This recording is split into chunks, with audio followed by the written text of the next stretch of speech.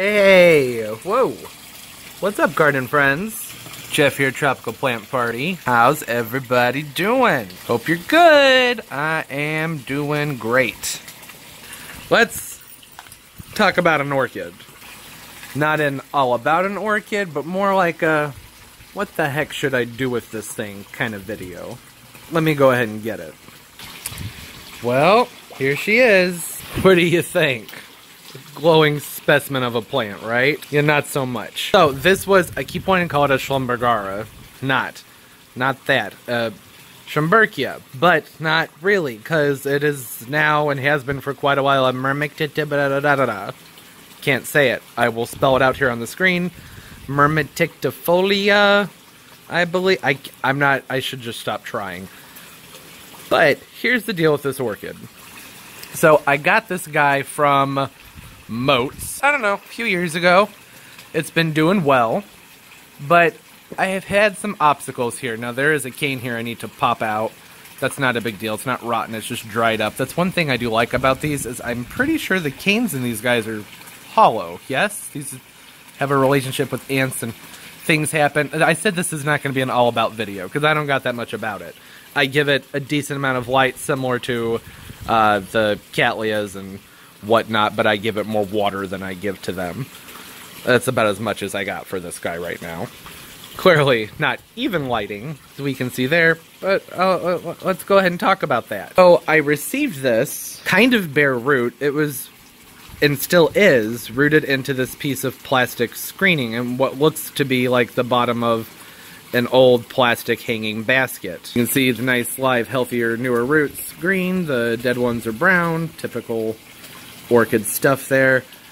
The issue I've had is what to do with this. I would have preferred to have potted it, but I have never been able to get the roots out from this horrific mess inside this netting. I could go through and cut, you know, as much as I could out and just leave it in there like that, but you can see even amongst what appear to be dead roots, there are live roots, and these roots are pretty breakable, so I don't want to mess with it too much in that regard. But I would prefer to not have it just chilling like this. And you know that saying, if it ain't broke, don't fix it, so maybe I'm thinking about it too much. Typically, I have a little hook that this hangs on, and I just hang it just like I would any other mount. The problem with it is I'm not getting even growth doing it that way.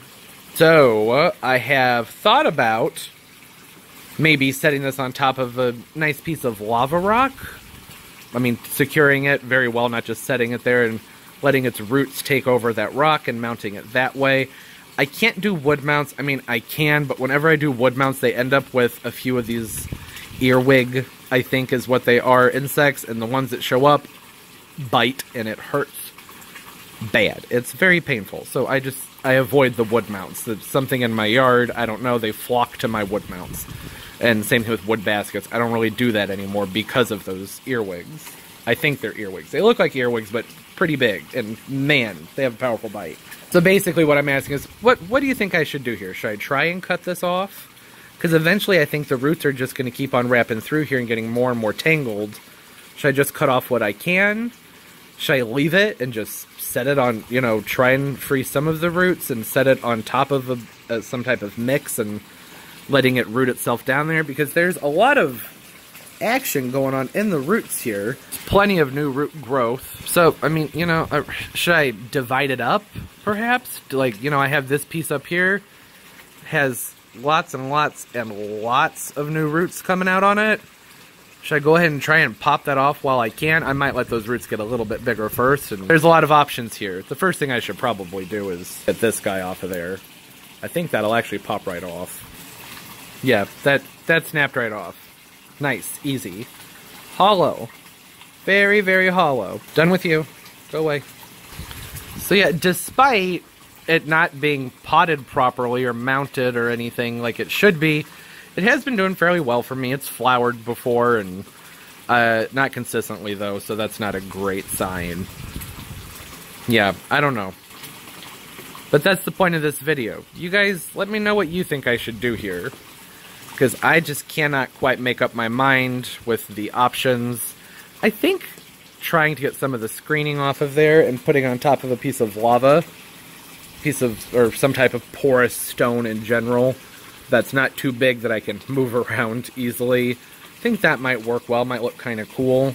But yeah, that's it. That was the whole video. It's more me asking you guys questions and talking about my cute little pain in the pseudobulbs here. What would you do? And yeah, that's it. That's all. Nothing more to say there. Hope everybody's doing well. Don't forget to like and subscribe. That thumbs up makes a big difference, and I really appreciate it. Comment down below. That's the whole point here. Talk to me. Let me know what you think.